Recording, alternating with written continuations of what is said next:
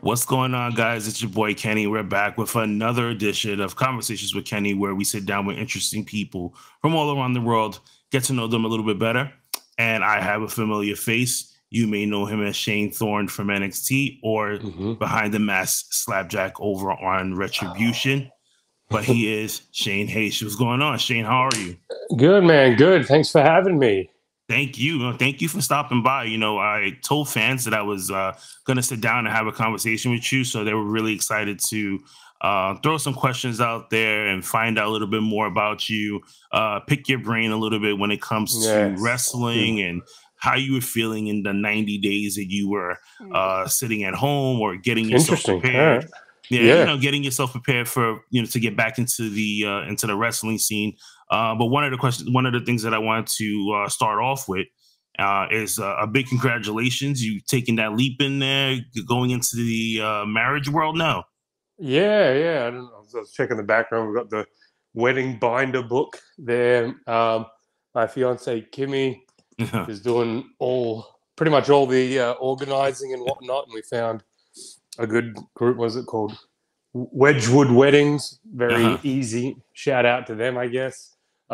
Making the job very easy for us. Oh man, we got a year and a bit though. Just because we didn't know how this year was going to pan out with the pandemic and whatnot, and traveling, because obviously a lot of my family is in Australia. It seems like when we first started planning, the borders were still closed, but now everything seems to be good to go. But it's good to give people who are going to make an international travel a bit of a heads up. So they've got a year and a bit heads up, so it should be right. Oh man, I've been married now for 10 years, and I can tell you that congratulations. Thank you. The one thing I did not like was the wedding planning. Yeah, no, this is all we've got an all-inclusive venue that does like the open bar, buffet catering. So you're really just like paying per head, and then the little trims and whatnot. So yeah, so for me, it's going very easily. I'm waiting for her to come to you and say like, babe, I'm trying to pick a wedding dress. I don't know. And she's going to be like, where are you going now? Yeah. Like, I'm going to another shop. Or she's going to text you to ask you your opinion, but never show you the dress. Yeah, I don't look forward to that. The bridesmaid color scheme and whatnot. And she's like, what do you want? What do you want the groomsmen to wear? And I'm like, I don't know, whatever they're wearing on the day. I was like, we'll get some of them tuxedo t-shirts, cut the sleeves off of them, get them in large and extra large. So whoever needs, if a guy can't make it, we just throw it on someone else. Oh my! You know what? I tried that, and my wife looked at me with this serious face, and she was like, "You better not do this shit today.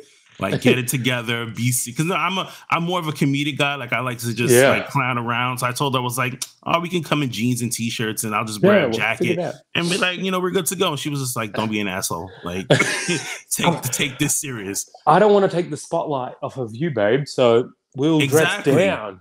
I really just said, like, you pick it, whatever you want, and we'll make it work. Like, whatever. Oh my God. But then you got to put more effort in. Yeah, exactly. Oh my God! So you already have a stressful job in being a pro wrestler, and now you're throwing the wedding mixture in there. So like, how are you dealing with like all the stress? I don't have any stress, man. It's not that hard being a pro wrestler. You know what I mean? When you're as good as I am at it, it's pretty fucking easy. And then the wedding stuff's all like a lot. Like, we've already got the venue, the date, the food, the alcohol sorted. A lot of it's already sorted itself out, and we've still got another year and a bit. Like, it's not till next year that we're doing it, mid next year. So it's all like a lot of the stuff I don't need to figure out until later. And wrestling seems to be all falling into place at the moment for me. So yeah, shit's good, man. Easy. You almost swerved us before when you first left WWE. When you left WWE and said you were going to retire, and I remember seeing that post, and I was just like, wait a minute, he made a video, he's going to retire? Like, are you serious? Like, actually, the wording of that had nothing. It said I coming out of retirement. I never said I was retiring. Okay, so I had that mixed up. So you were coming out of retirement, and a lot I of, was when I being looked at facetious with my words. So right. yes, I confused a lot of people. But no, there's just a joke of coming out of retirement and back into the world of pro wrestling. WWE is more of a television show, Mm-hmm. um, where a lot more of it is produced and acted and whatnot. There is still a fair bit of pro wrestling on there. A lot of Mm-hmm. I didn't get to do a lot of it, but like a lot of people, there are characters like that, but a lot of it is highly produced television. So how stressful was that? Did you? I know you love pro wrestling. You said it, many Yeah. times before, and that's a lot of guys that who are really passionate about this business. That's all they want to do. They want to go out there. They want to entertain the fans. And Yeah. I know it had to be frustrating to be one of those people who like sits in the back and is like not getting used at like the way they want to. Like, Yeah.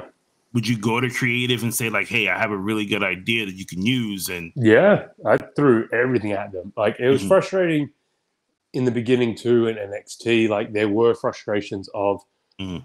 you get hired for they see you and Mhm. your abilities and things like that, and then you get signed and immediately they start trying to change you. This isn't Right. for not everyone, but my experience, they were like, don't do this, don't be like that, um, this and that. And so NXT was heavily like they wanted their own productive person. Mhm. On the main roster, I got a lot more freedom in the actual in-ring wrestling stuff. Mhm. Um, they just wanted, especially when I was doing like main event and stuff like that. Even on Raw, Slapjack, like I could do whatever moves I wanted, and they didn't, Mhm. as long as we did it within the time frame. And then they care more about the front end and the back end, the stuff in the middle. They're like, that doesn't matter. It's the Right. story, the overall story that we tell. So as long as that stuff got hit, they didn't really mind what you did between the matches. Um, as far as like creative stuff, like I pitched even stuff I didn't want to do. I pitched. Right. Anytime I saw a hole of something, like when Danielson left, I'm like, well, there's a hole there for just a pure wrestler. Like obviously Mhm. not on the level that he left at, but like we know that that character and that story works.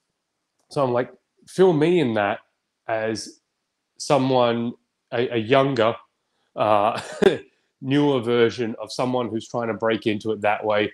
Put me with Cesaro and those guys, and like let them mentor me up to a point where then hopefully I can take over that role of being just the wrestler Mhm. with them. Yeah. What was the feeling for you like when they presented to you with the whole retribution like story angle, and then they wanted to change your name again, and then this time put you behind a mask? Well, all of that came in stages. None of that was ever presented as a Mhm. whole. I don't, as far as story goes, I think that was all week by week. Right. Um, when they started, like we had nothing to do with the original Retribution stuff. Um, but then, like seeing it, it was pretty cool. Like it was trashing stuff and fucking Mhm. flipping cars and Molotovs. It was all different stuff, and like I love that about with the production value of WWE is that you can do these movie like stories, these television show Right. things with all this production and whatnot. And I'm like, this is cool. This is different. This is next level. Like during the pandemic, they did a lot of the movie style matches, and I'm like, this is different. Like people will remember these and look back at them and be like, that's something cool and different. The Retribution stuff, watching that as it began, was like, this is cool. This is different. We just like it'd be cool if they had people doing it. Like I don't know who did the first few weeks they did it, like the chainsawing the ropes and stuff like that. Yeah. I don't think any of that was wrestlers. That was just production people or I don't know stunt people. Right. I still don't know. But when they said they needed people to take over those roles, so when they can show the faces of they can have a face to it, I was like Mhm. hell yeah! Like I was definitely down for that. It also meant a proper move to the main roster, which is I was doing nothing in NXT for years. So I was like, oh, I was dying to get out of there and onto the main roster. So yeah, I was very excited to do that.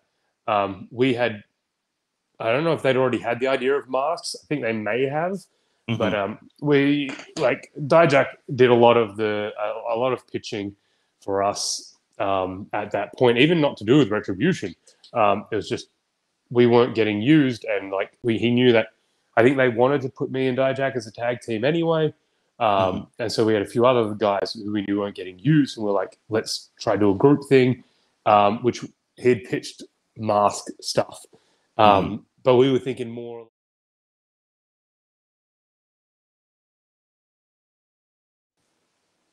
Are we back? We're good? Yeah, we lost you there for a minute. Okay. What was the last thing I was saying? So you talking about, you're talking about the masks. Yeah, we sent in our own designs and whatnot, and we were thinking like just entrance masks. Then you get them, you take them off, and then the masks they came to us with were very different. They were made by the same guy who made Bray Wyatt's mask, so they were very good. They were very good quality. And then they asked us like, we put them on. We went and saw Vince, and he loved them. He loved them. He thought they were cool. So if the boss thinks they're cool, I think they're cool. I'm like, yep, it's fine. Like if he thinks it's cool, then it's going to get a push. And if something gets a push, eventually people will like it, or you get fucking a buttload of money. So there's a little bit of like I just couldn't see too well from the sides. And he said like, yeah, any modifications or alternations you guys want to make, like let us know. So I like pitched to the guy to make it a little easier to see a little less of the holes in it. Like I wanted the ones at the bottom because it's a fucking smiley face at the bottom. I was like, what if it went downwards like a Casey Jones like mask? And they're like, yep, we'll take that all into consideration. 2 weeks later, they're like, we got the new fitted masks, and it was the exact same thing that I got back. They're like, it was like you didn't listen to a damn thing I said. Yeah, it's like I asked them, like, what did they think? He's like, nah, they liked it the way it was, so that's what you got. They trimmed the side a little bit, but they were still like wrestling in blinders. And then with the straps on the back, like there was just one strap, and he added more straps, but how tight it was, it pressed and held against my jaw, so I couldn't actually open my mouth wrestling in it. So a lot of it was breathing through my nose. It was. That had to be difficult, especially with your style of wrestling. Definitely. And then like the weight of it kind of pulls your face down as well. So yeah, it wasn't the easiest thing, but I figured because it was a new character and a new like personality in that, I'm like, I'll change the style that I wrestle. I'll do less of a high flyy, flippy style, which I didn't really do that much at the time anyway, and be a little bit more grounded and try work on the character stuff. Right. Yeah. But then we noticed that they would take away members, because I know like Mercedes Martinez was a part of the group at one point, and then she kind of left. And it that was like her Chelsea, choice. She just didn't want to do it. And then I think like Chelsea Green was also a part of it, and then she never. No. Never. I thought she was, because it looked like there was, unless it was probably one of the production people that just they were extra there, just breaking the chains. But it just felt kind of weird, when we saw it. It was just like, okay, this is a good concept, and like week by week, it started to develop, and then you guys got Mustafa Ali involved, and there was a few, like everything on the fly kind of changed. Like Chelsea wasn't one. I think Lacey Lane was. If you ever look at the first one, I think Lacey Lane is one of the ones up there, which they told us 2 girls and 3 guys. So the 5 of us. But then they had 3 girls there. And I'm kind of like, you said 2 girls. And I'm like, which one? And so I guess they trimmed. They were like, they saw it up and went, whoops. But we had all the extras there as well, being, we called them the Putty Patrol as a Power Rangers reference. That's a good reference. And then as COVID kind of got a little wilder, we lost all. WWE stopped having extras. So that's the same time like that Raw Underground disappeared because they couldn't have all the extras, which I think that hindered what Retribution was meant to be as well. Like we were meant to be a mob ganging up on people, and as soon as we lost our Putty Patrol, they like frantically went for something else and changed it week by week. Like I don't think Ali knew he was going to be the leader until, or even a part of it until that week. We didn't know until that day. Like a lot of these things we didn't know until the day of. Right. The name change thing, that's a lot of people get their names changed when they go to the main roster, but it's usually like we were pitching Thorn, Dio, and Dijak. Like, just go our last names. Like, that's fine. Right. And it was because we kind of knew who was underneath the mask, and when you see it, especially the way a lot of the mask was already designed, it was like, wait a minute. Well, we did a promo telling people who we were. Right. There's a I swear it was on an episode. Yeah, no, we all had a little and it shows who we were, and we'll say like we were these people, and now we're something else or whatever the fuck the storyline was. That it was crazy because when we saw it, we was just like, okay, we know who's underneath the mask, and then you guys cut the promo and like basically said like who you were before, who you are now. It was like, okay, I know a lot of the names wasn't the best when it came to this, and then it was just like, especially with yours, and I was like, wait, that's Shane Thorne. Like and then you say your name, and they're like, wait a minute, Slapjack. I'm like, really? Like, but that was the thing. Like, Ali was smart in the way, like, he did a promo, and it's just hard if you're not. Everyone complains that, like, you know, on Raw and SmackDown we see the same matches over and over and over again. But if you don't do things over and over and over again, it doesn't sink in. Like, a lot of the things that people still comment to me about it all, I'm like, we answered all these things. Like, people are like, why are you trying to pretend you're someone else? And we're like, we're not. We said this. And the thing with the names, and Ali did this, added this to a promo on his own, was how he got ridiculed for his name. And so he gave us names that would get us ridiculed, so that to prove a point that people are going to make fun and talk down to people who are in the right, but make fun of them for their name and judge them for their name. So that's kind of like, I thought that was a genius way of doing it. But because we already did it in one promo, people forget about it. But then, we were like, okay, so they let him do that in a promo, and we're like, okay, hopefully they'll see like the point of it, and then they'll change our names back, and like we can go to this part and then strip back to being more of just a heel version of ourselves. But no, it never happened. Did they make some pretty cool toys though from Mattel? But we didn't. Did they? We didn't see. Did they? We didn't see yours though. They put you in a video game. Yeah, but that's not Mattel. Mattel. I don't know what I did wrong to Mattel, but for fucking 5 years they've been just like pushing me off to the side. Did they scan the video you game for people? Good. They're fucking great. Did they scan you? Did they scan your face, your likeness for a figure? Maybe back in 2016. I think I did the head scan thing for Mattel in 2016, and then been ignored ever since then. So that's up to the boys over at Mattel. In another interview, I thought it was Ringside Collectibles that did these, and I have to apologize to them. That's my bad. I thought it was you guys. I just see a lot of your stuff. But Mattel, if I see you on the street, Mattel, I'm swinging fists. You heard it here first, Steve. I don't want one of your fucking crappy toys anyway. I'll make my own toys, and then we'll fucking be bigger, and then I'll put you out of business. How do you like that, Mattel? There you go. I'll make the new Barbie. Do they make Barbie? Yes, they do. Yeah, fucking Barbie's dumb anyway. You're dumb. Who makes the Ninja Turtles ones? Hasbro? NECA. So there's a couple of companies, like Super 7 and NECA. They both make Ninja Turtles. Yeah, well, they're better. Everyone go buy Super 7. Yeah, Super 7 did Matt Cardona and Brian Myers and the Good Brothers. So they're getting into the wrestling business when it comes to figures, and they did some New Japan stuff as well. So they're the best ones out there. Best toys ever made were made by that one that you just said. NECA. Super 7. Super 7. Yes, they're super, and they're 7 of my hearts. So your 90 days is up. You've been a really busy man. We've seen you in New Japan. Yeah. Strong. So how is that going?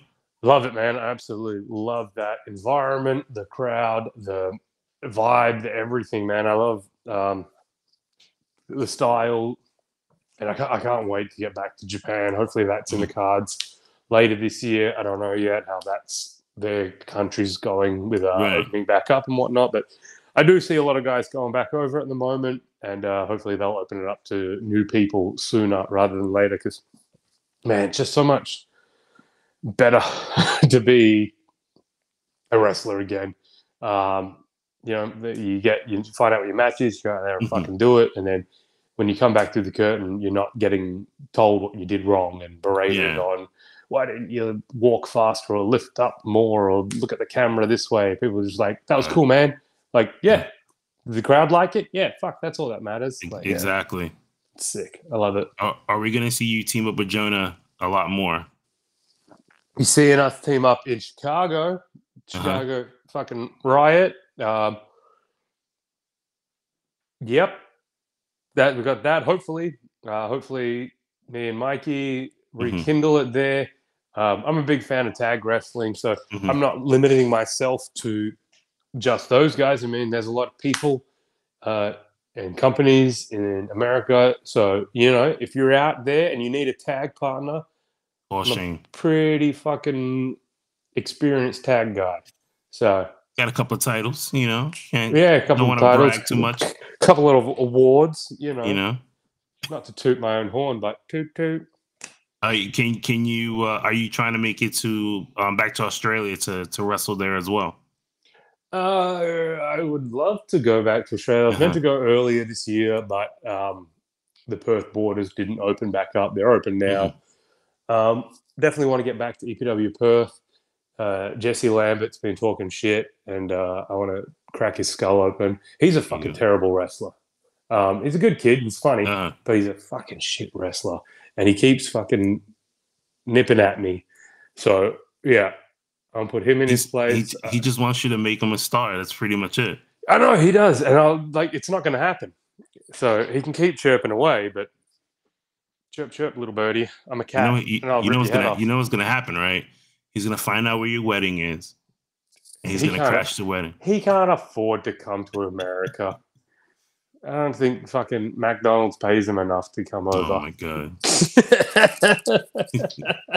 So, but yeah, like even the east coast of Australia now, PWA, MCW, stuff like that, man. I see their shows and they're fucking awesome too. So I'd love to get out there and wrestle with some of the newer talent there. Like I haven't been back there. I haven't wrestled in Australia for maybe 10 years, especially the East Coast. So yeah. Very keen to see the new talent out there and see how, because I know Australian wrestlers are so well trained, right? From the oldest guys to the newest guys. I know that I can go there, and if they want me to wrestle anybody, I know I can do it. I have no worries in my mind that I'll be able to put on a good match with them. Okay. Do you want to just continue wrestling in the indies for a good while before just locking in? Before like signing with a company? No. I see a lot of independent companies here, and like it's just funny, man. Like independent companies, and they got like I see like, and I get a little bit of FOMO because I see these people getting booked for them, and I'm like, why are these people booking me? And I see their posters, and they're really cool and shit, and then I see the shows, and I'm like, oh, they're pretty fucking stingy. And you know what? And if any promoter out there takes offense to that, book me for your show and fucking prove me wrong. Exactly. Yeah, I don't know. I love seeing all the new talent out there and shit like that, and people pushing themselves. So I don't really care who it is, who it's for, but I do want to wrestle new people, like homegrown talent. From these companies, because like everyone's going to start making a name for themselves somewhere, and like I just see how much effort and excitement, and that's something that's been lacking for me for the last few years, is that excitement to be creative, and people are being so creative these days, and I want to get back into the mix of that. So yeah, I do want to. Yeah, I want to experiment. I want to see and taste it all, man. Like I want to travel and wrestle for anybody who's willing to book me and, you know, sort it all out. I want to work and I want to get in there with everyone. So everybody who's watching this right now, they need to start getting on the horn. Dude, man. Send those emails. I see there's a bunch of companies now that run out of like breweries and stuff like that. Yeah. I'm a big brewery guy. So, any promotions out there that run out of brewery, I will work my match for free as long as you pay for my tab and my transportation. There you go. Because, no drink driving, guys. Come on, let's not be silly. Gotta get those Ubers out there. That's what the Uber drivers are there for. But I will drink a lot and probably take a growler to go home, So, match fee, bar tab, it's a gamble. Yeah, you gotta get what you can get at this point. I love it, man. People being so creative of where they run shows. It's so good. I love it, man. Cool. Oh my god! So we're nearing the end of the interview here, but we do have a little segment called Before You Go. A couple of rapid fire questions you can answer, whatever comes to mind at first, and you just go and just let us know first thing that comes to mind. Are you ready? Let's try it. Okay. Worst travel experience? There was with NXT. I think we did some really low budget airlines, and I remember there was one that had one of the seats was right up against the middle toilet part. Like, why would you they sold this seat and put it there? And I'm like, the fuck is wrong with you? And someone had that seat. I guess it wasn't the worst for me, but man, that was a pretty fucking awful flight. Huge turbulence, shit like that. Yeah, that was pretty fucking rough. And just having these seats where your legs are around your head. Yeah, pretty bad. Yeah, that is bad. Oh my god. If you wasn't a wrestler, what would you be doing? Probably construction. Australia is a very labor-driven country. I used to install filing cabinets and shit like that for Dexian back in Perth. Shout out to Dexian. And I actually enjoyed it, man. I'd go to every day was a different job site, a different place, and you just smash it up, go home, don't have to worry about shit. I'd like to do acting and stuff like that, but realistically, I'd probably be in construction. Or firefighter. I wouldn't mind being a firefighter. Hey, there you go. That's a pretty cool shit. That's what one of my kids wants to be. Yeah, it's a good, they're the heroes, man. People love firefighters. There you go. That's true. They get one of the other guys who worked in installations was also a firefighter. But on his off days, he'd come do subcontracting stuff. And he'd tell me, part of their day was to work out and then just get their stuff ready, work out, eat, stuff like that is all part of the job. I'm like, that sounds great. Favorite career moment?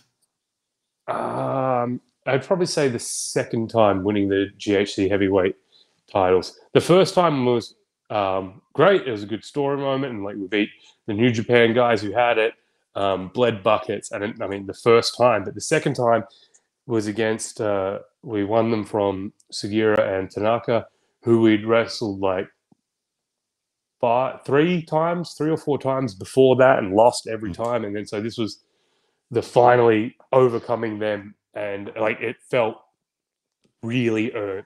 And I just I see photos of it and I still remember the feeling of accomplishment from that. Okay. I know you're a fit guy. I know you want to be stay in shape. Yeah. For pro wrestling, but what is your go-to snack? Oh shit, man! That's I used to eat like shit. I have such good. I used to 30s, the kind of that's that downhill. Everyone will tell you back in Japan and shit, man. I used to eat pancakes, donuts. I could smash 12 what do you call them, Krispy Kreme donuts in a couple of minutes. Desserts, I'm a desserts guy. I'm a bit healthier of an eater now, and I don't really snack. I try to eat far cleaner. It's just easier. But actually, junk food's pretty easy. But yeah, donuts. I love donuts, man. Pancakes. I've always been a pancake guy too, but for snacking, yeah, donuts is good. Trying to think of what else. Ice cream. I love to snack on ice cream. That shit's good. Moose Tracks ice cream. I miss the shit out of that. Here in Cali, we don't get it. Not that I've seen. So, if anyone in around LA, Cali area knows where to find Moose Tracks ice cream, fucking tell me now. Definitely. Last question. When are you your happiest? I'm pretty fucking happy when I'm at home with my dogs and my fiance, watching a good TV show, like really getting into a series or something like that. When I've got the puppies snuggled up, and and I'm with my girl. Being in the ring is pretty good, especially after a match that it's just gone well. That is a feeling that's coming back to me now, especially like we just had New Japan in Tampa, and fuck, I had so much fun, man. And like to come back through the curtain and not be berated or told what you did wrong and shit, and just to be able to enjoy the moment that you had. And like we were fucking out there for 10 minutes at most, and we just brawled and did shit, but like it was fulfilling. It felt good, man. I love that, the stress-free wrestling, which I mean, like I say the same thing. I love training. I love being at training and wrestling. That's another thing. Like no one's come to me. I haven't had any offers to do seminars and whatnot. I love training. I love helping people. I'm a very hands-on in the ring trainer.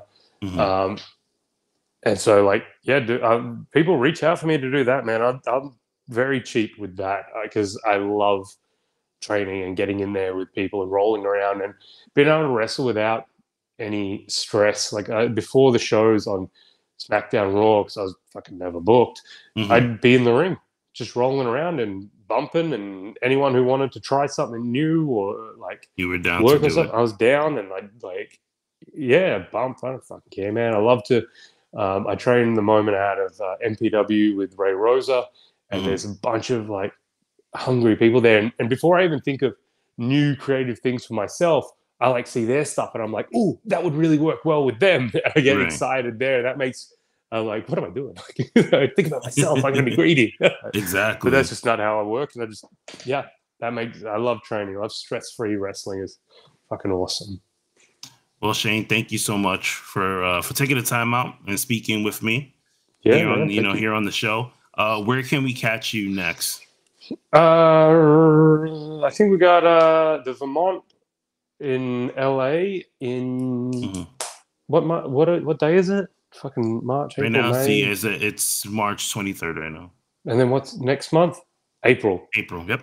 April 10th, I believe. Fuck, I'm good at these promos. Look up the website. Look up New Japan Strong. You fucking see it. Do your own research. What am I, fucking Google? You got anything for Dallas? No, I don't. I'm free Dallas if anyone wants to hang out, man. Like, but also too, man, like I don't get stressed out if I don't have a booking on a weekend and shit like that. Because I know, like, especially Mania weekend can be hectic as shit.